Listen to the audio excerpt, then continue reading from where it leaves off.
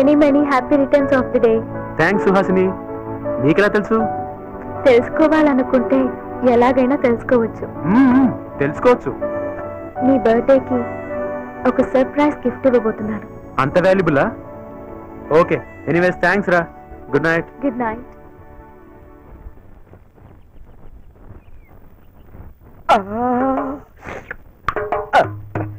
Cake ready, చాకు ready, మరి cake cut చేయడానికి కత్తి లాంటి కుర్రాడు రెడీయా?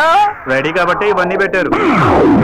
చేరిన 3 రోజులకే సెట్ అయ్యలా వద్దు, 4వ రోజు బట్టలు వేసుకోవడానికి నువ్వు ఉండవు. వెళ్ళి పని చూసుకో. బర్త్డే బాయ్, రండి రండి రండి రండి రండి రండి రండి. ఏంటండి లెటింగ్, మీకోసం వెయిటింగ్. హ్యాపీ బర్త్డే అండి. Thank you. ఏంటి గెటప్ మార్చావు? మీ పుట్టినరోజు కదండి, ప్రమోషన్ ఇచ్చుకున్నాను. సెటప్ అయితే అదిరిపోయింది. కటింగ్ మొదలు పెడదా? ఇంతకీ సుహాసిని ఎక్కడా? ఇక్కడ. Many many happy returns of the day Nihal. Thank you. ఇంతకీ నా గిఫ్ట్ ఎక్కడా? కళ్ళు మూసుకుంటే క్షణంలో ఎదుటే ఉంటుంది.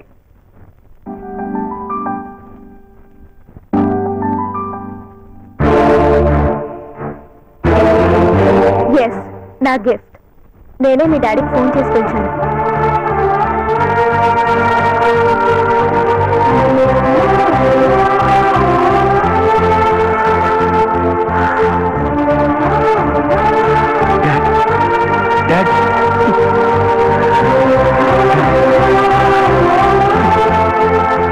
Many happy returns. సార్, ఒక్కసారి, ఒకే ఒక్కసారి మీ కొడుకుని గుండెలకు హత్తుకోండి సార్. అది మీరు చేసే 1000 కోట్ల బిజినెస్ సరిపోదు సార్.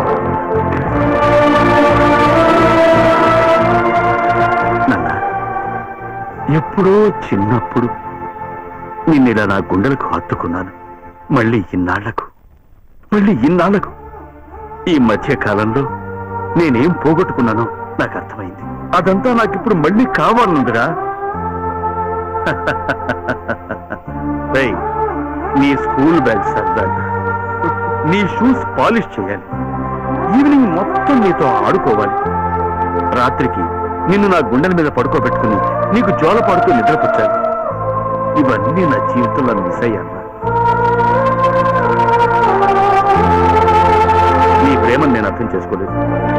నీ ఫోన్ కాల్ ఎప్పుడూ నేను అటెండ్ అవ్వలేదు. ఏటీఎం కార్డు చేతిలో పెట్టి నా బాధ్యత తీరిపోయిందనుకున్నాను. అన్ని విధాలుగా నిన్నెంతో హర్ట్ చేశాను. దయచేసి నన్ను క్షమించరా.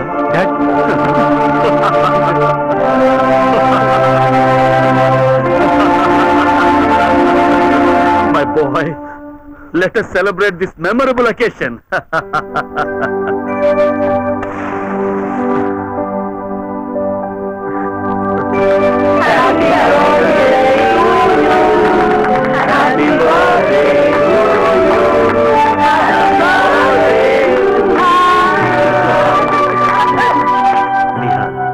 ఇలాంటి పుట్టినరోజులు నేను ఎన్నో మిస్ అయ్యాను.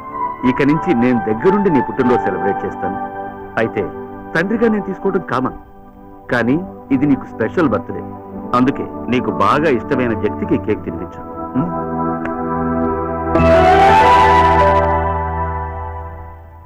మనసా వాచా కర్మణ నాలో నువ్వే ఉన్నావు. నీ మనసులోనూ నేనే ఉంటే ఓకే, లేదంటే హాసినికి బదులుగా నేను అందుకుంటాను.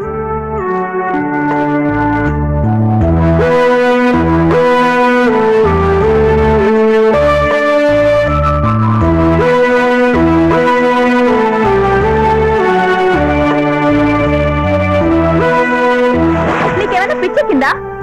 ఏమైంది నీకు? మర్చిపోయిన హాసాన్ని మళ్ళీ ఎందుకు గుర్తు చేసావు? మర్చిపోయానని మనం అనుకున్నాం, కానీ తను మర్చిపోలేదు. మర్చిపోతే ఏమైంది? యాక్సిడెంట్ లో చచ్చిపోయింది తిరిగి వస్తుందా? పోయిన దాన్ని పేరెత్తి నీ ప్రేమను చంపేశావు కదే. ఒక విషయంలో నాకు క్లారిటీ కావాలి, సెల్ఫ్ కాన్ఫిడెన్స్. హాసిని మర్పించడం కోసం నేను love game play చేశానన్న feeling future లో అతనికి రాకూడదు. హాసినికి రీప్లేస్ గా కాదు, నన్నుగా కోరుకోవాలి.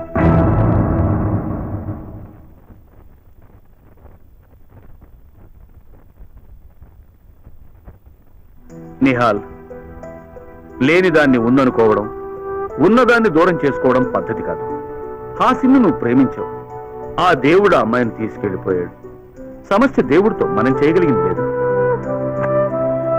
ఇప్పుడు సుహాసిని నిన్ను ప్రేమించింది, తనను తనగా నువ్వు కావాలంటోంది. ఇక్కడ సమస్య నీతోనే, అలాగే పరిష్కారం నీ చేతిలోనే ఉంది. జీవితంలో కొన్ని బ్యాడ్ ఇన్సిడెంట్స్ ఎదురవుతూ ఉంటాయి. వాటిని జ్ఞాపకాల పొరల్లో దాచుంచాలి, గుండె దాకా రానియకూడదు.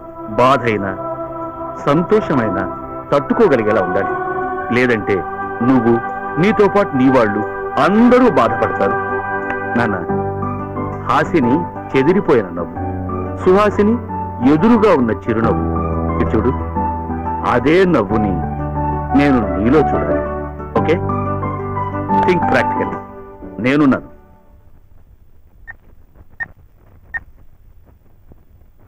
హలో ప్రసాద్ రావు, నా ప్రోగ్రామ్స్ అన్ని ఒక 1 వీక్ పోస్ట్ పోన్ చేయి.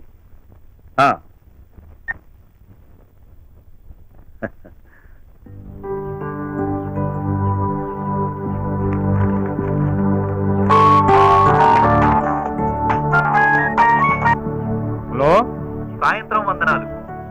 దీపక్, ఎలా ఉన్నావు? నేను బాగున్నాను మామయ్య. అది సరే, ఇండియా ఎప్పుడు వస్తున్నావు చెప్పు. మీరు ఎప్పుడు రమ్మంటే అప్పుడు వస్తాను. రేయ్, ఎప్పుడు రమ్మంటే అప్పుడు రావడానికి నువ్వు ఉన్నది అమెరికాలోరా? అమెరికా మీకు దూరం, నాకు కాదు. మీరు రమ్మనండి, క్షణాల్లో అక్కడ ఉంటాను. సరే రా, చూద్దాం. తిరిగి చూస్తే కనపడతా. ఎవరండి? మన దీపక్ గాడు అమెరికా నుంచి మాట్లాడుతూ ఇండియాకి వచ్చాను, తిరిగి చూస్తే కనిపిస్తాను అంటున్నాడు. వాడి సంగతి మనకు తెలిసిందే కదండి, చూస్తే పోలా. అత్తయ్య, అరే, చల్లగా ఉండు బాబు. అత్తవుడి చలనా అంటారు. చిన్నప్పటి నుంచి నీ ఒళ్ళో పెరిగాను కాబట్టి లైఫ్ అంతా కూల్ గా హ్యాపీగా సాగిపోయింది. మాయ భుజాలకి తిరిగాను కాబట్టి లైఫ్ లో అమెరికా రేంజ్ కి ఎదిగాను. All happies. రేయ్, నువ్వు ఎంత ఎదిగినా నీ వాగులు మాత్రం తగ్గలేదురా. నా తప్పు కాదు, చిన్నప్పుడు అత్తయ్య వస ఎక్కువ పోస్తుంది. సర్లేరా, ఈసారైనా పెళ్లి చేసుకుని వెళ్తావా అమెరికాకి? మీ ఇష్టం. ఇంకే, వెంటనే పంతులను పిలిపించి ముహూర్తం పెట్టిద్దాం. ముహూర్తాలు, ముచ్చట్లు, మ్యారేజ్ ఏదైనా సరే 10 రోజులు అయిపోవాలి. నాకు అసలు సెలవులు లేవు. రేయ్, లేడీకి లేచిందే పరుగంటే ఎలారా? సుహాస్ నీ ఫ్రెండ్స్ తో అరకు వెళ్ళింది, తిరిగి వచ్చేదాకా ఆగు. భలే వారండి మీరు. అసలే వాడికి టైం లేదంటుంటేను వెంటనే ఫోన్ చేసి అమ్మాయిని పిలవండి. వద్దు, నేనే ఫోన్ చేస్తాను. అయితే ఇంకే, నీ నోట్ తోటే ఆ శుభవార్త వినిపించు. Yes, first thrill, next feel అయ్యేటట్టు చెప్తా.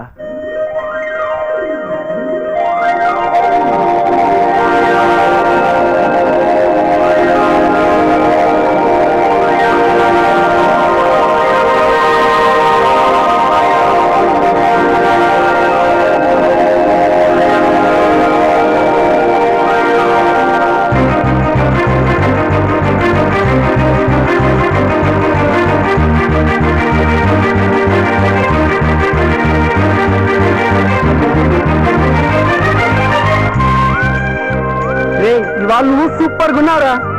You are looking so handsome. అవునరా, నేనైతే ఇగో ఫీల్ అవుతున్నా. ఏంట్రా వీడు, నిన్నదాకా బాగానే ఉన్నాడు, మాట్లాడుతున్నా పట్టించుకోండి వెళ్తున్నాడు.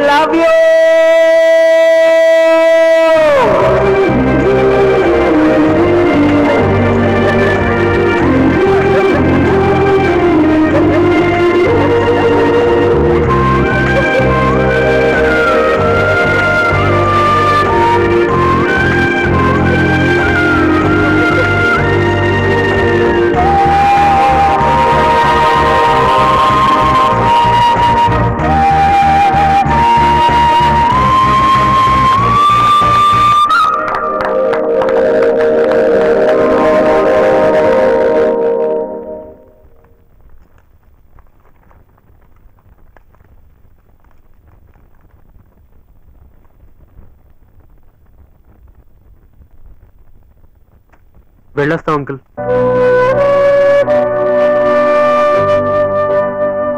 ఏంటి అంకుల్ ఏమైంది అలా ఉన్నారు? నా హోటల్కి ఎంతో మంది వస్తుంటారు. వాళ్ళు పోతాండేటప్పుడు నాకు బాధ కలుగుతాండేది.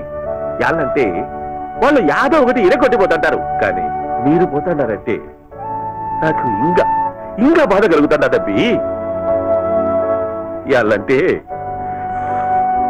మీరు నా మనసు ఎరగొట్టిపోతున్నారు.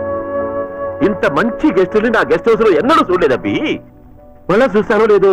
అయితే ఒక్కటి మాత్రం చెప్తాడా, మీ అందరూ మేఘ్వరించేదల్లా ఉన్నారు.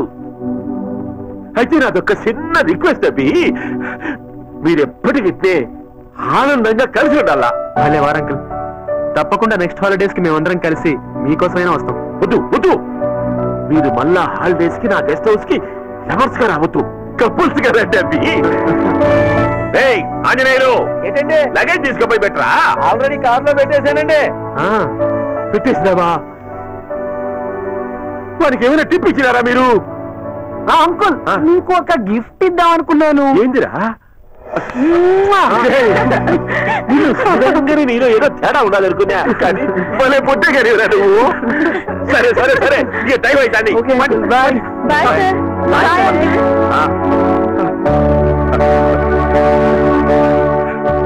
బాయ్ అండి. Bye bye bye.